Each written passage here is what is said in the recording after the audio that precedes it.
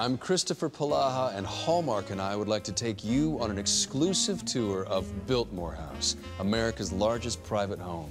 Come on. Now, the first stop on our tour is the Tapestry Gallery, and I'm talking in hushed tones because if you look all the way to the back of the room, we're actually filming a scene right now for Biltmore Christmas, but I want to show you this room first. Come here. The first thing you're going to notice is a beautiful baby grand piano, and then these three massive 1,500 Flemish tapestries. And this room boasts not one, but two fireplaces. And if you look all the way to the back, you'll see George Vanderbilt and his wife Cornelia. George is the man who built this palace. Now, in A Biltmore Christmas, the Hallmark movie, the cute meet between my character and Lucy happens in this room. It's called the Winter Garden. The Winter Garden was George Vanderbilt's sort of inside greenhouse. And if you look up, you'll see the glass ceilings. And his daughter had her wedding breakfast right here.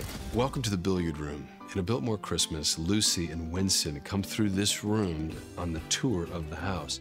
And this was sort of where the men, mostly, but the women too, would come in for a little after-dinner drink, a little cigar, a little light conversation. It's just a beautiful room.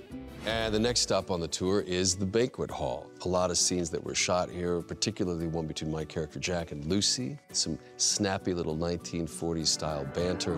Excuse me.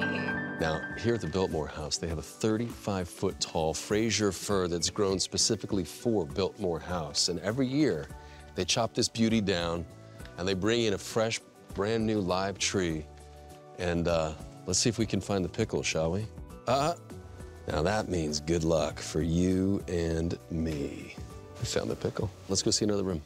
We are in the library. This room, if you were here, would blow your mind. It's a two-story library. George Vanderbilt built it to house all of his books. He's got first editions totaling in the thousands. There's a globe that's as big as my car in the corner. This fireplace happens to be the biggest single fireplace in the house, which kind of, I think, makes it the single biggest fireplace in the country. Look up and you'll see an entire 13-panel ceiling painting painted in the early 1700s by Pellegrini. And they literally built the library to accommodate the ceiling painting. This is such an important room in the story of Biltmore Christmas. And in it, there's this beautiful Christmas tree that is decked up as if it were from 1947. It's kind of amazing. Oh no, look at this. We're just about out of time. I got more rooms to show you. Come on, let's go.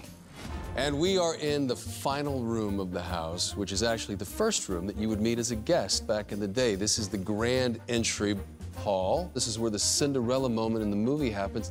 You look beautiful. Thank you. Speaking of Cinderella, it's my leading lady, Bethany Joy Lenz. Hi, everybody. So this is the grand entry. The Vanderbilts would greet their guests, but we're doing our Christmas party scene here. May I cut in? Yes. No. Hi. Hi. It's all very romantic. They're calling for me. Sorry. Ta-ta. Now, you be sure to watch A Biltmore Christmas, and thank you so much for coming on this tour with us at Biltmore House. I'll see you in the pictures, kid.